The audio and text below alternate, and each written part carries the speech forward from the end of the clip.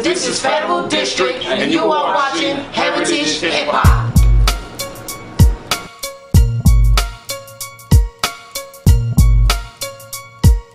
Peace and blessings, everybody. Welcome back to Heritage Hip Hop, and I got with me an all-star ensemble.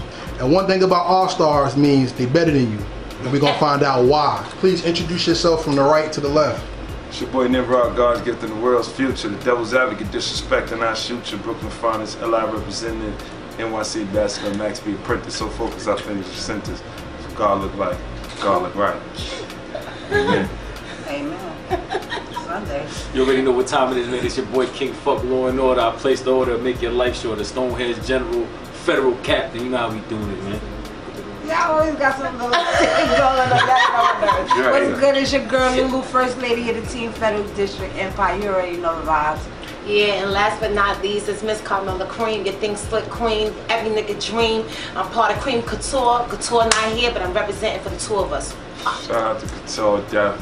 And that's what it is. So everybody, my man, welcome back to Heritage Hip Hop. It's a pleasure to meet everybody here.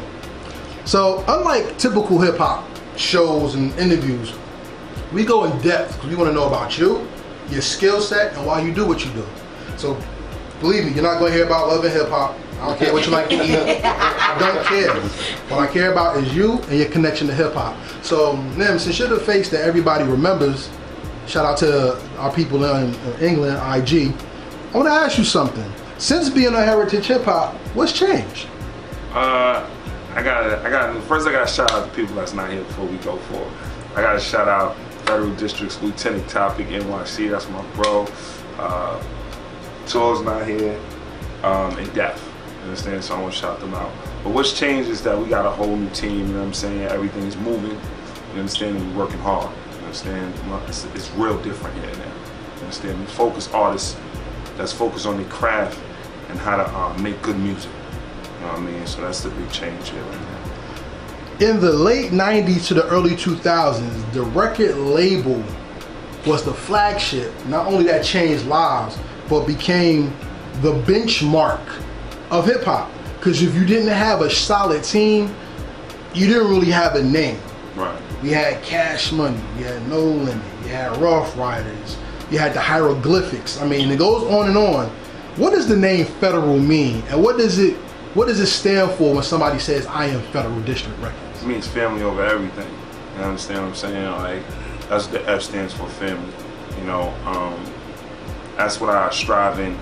I've been part of a lot of mainstream teams, a couple, not a lot, and I seen what broke them up, and that's what, you know, I would not have break up my team. You know what I'm saying? So when people say Federal, I say the F stands for family.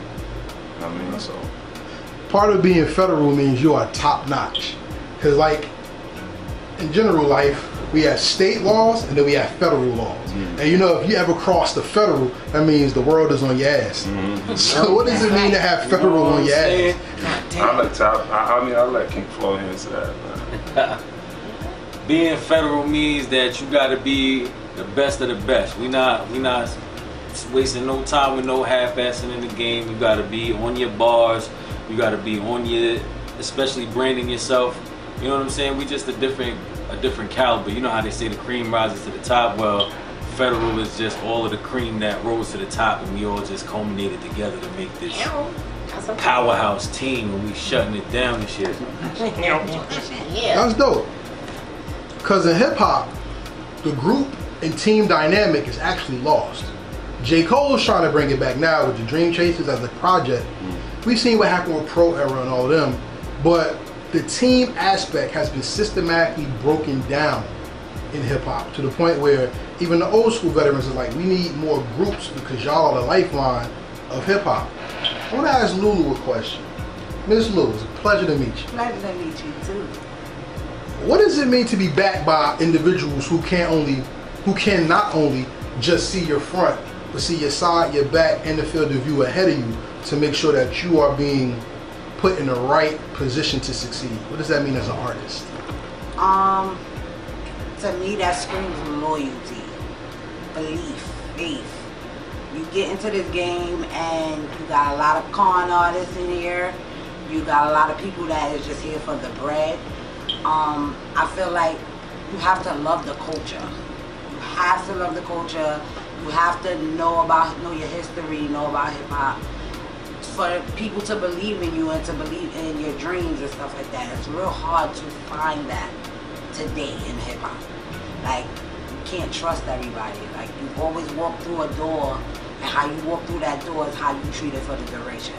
So when F.L.O came in my life at the craziest time, it was just like, I really got folks that work as hard as me and are focused. Focused and love music. So that's super dope to me. And Miss, what's your name again? I'm sorry. I'm Carmela. You can call me Carmela or Mello, whichever one you want. Okay. I asked you a question. Yes. Now that the team also has you, what makes you such a strength and makes your team better that you're there that other teams are missing? Okay, well, I'm gonna say that I feel like I'm like 7 different rappers in one. Oh. Because I'm so versatile. I sing, I dance, I act, I rap. And then on top of it, I feel like the skills that I possess, the way I'm able to make awesome hooks and make nice joints for music and stuff. When we put our brains together, it's no stopping us. We want to go to the top. Me, for personally as myself, they don't have duos no more.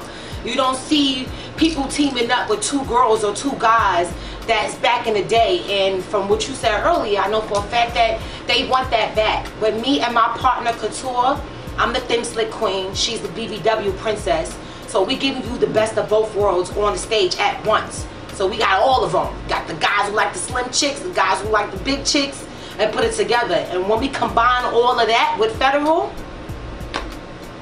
you already know what's going to happen. Changing the game. Changing the game. Not change it, shut it down.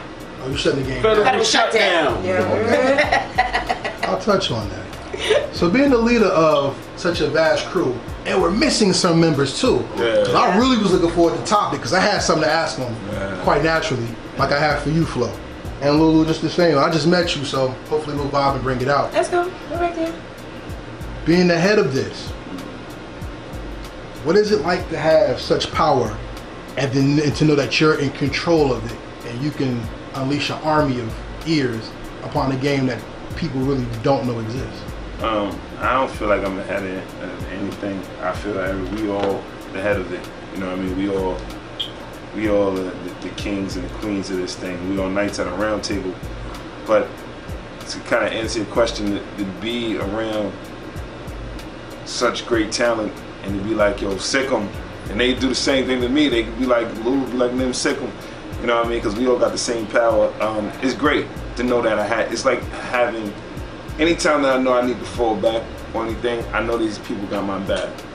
And that's something I've never had in a team, family.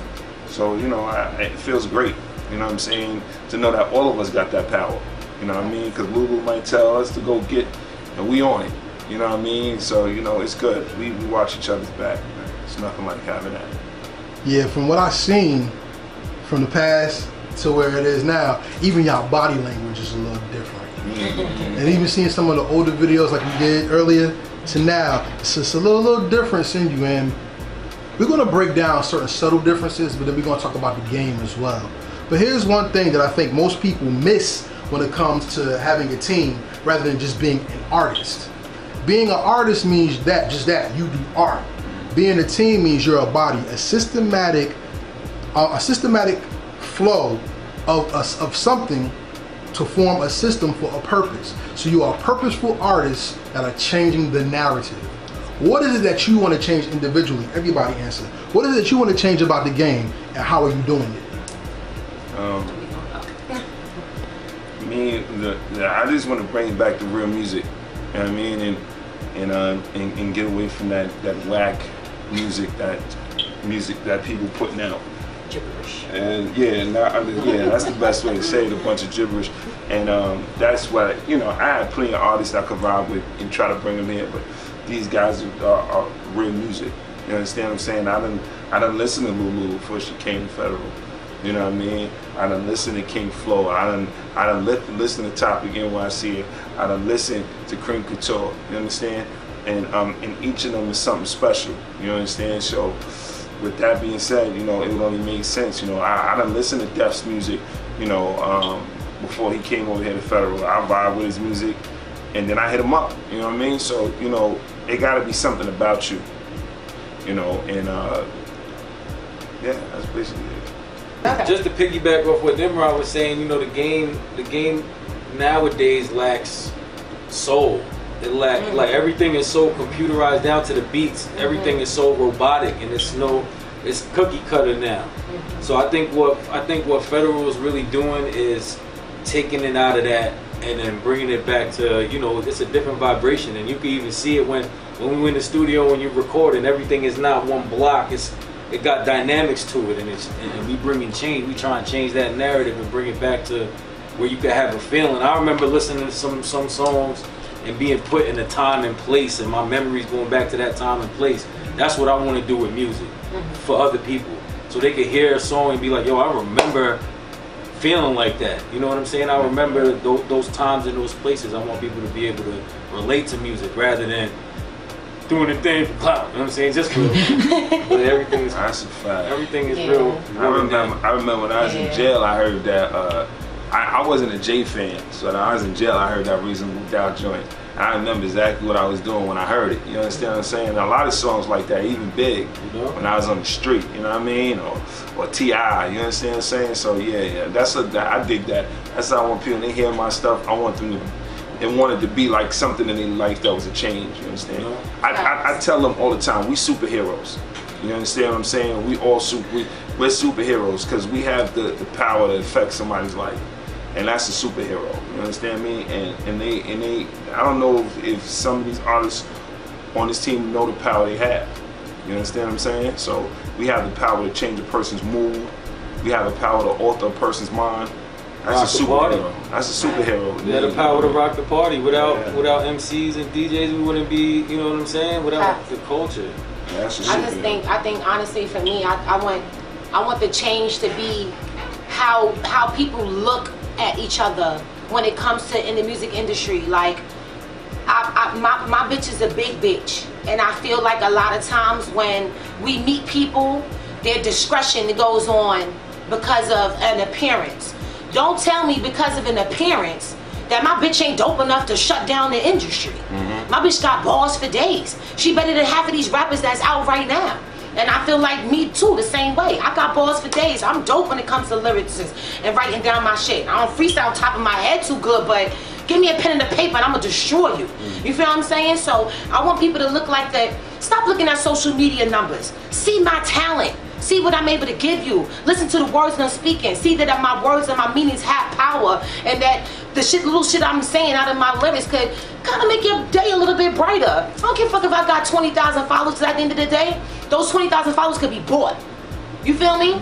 They could be bought. My talent is skin deep, is natural deep. I was born with this. I ain't have to learn it, try to make it. I was born with this. So I feel like industries and record labels and whatnot, the change that needs to be focused on, screw this social media because it's fake. Come see me. That's right. Tell me to walk up in your office and spit some shit. Guarantee you won't sign me when I'm done. Real talk. That's fact. That's how I feel. That's the change that needs to happen. I concur. We're gonna stop right there.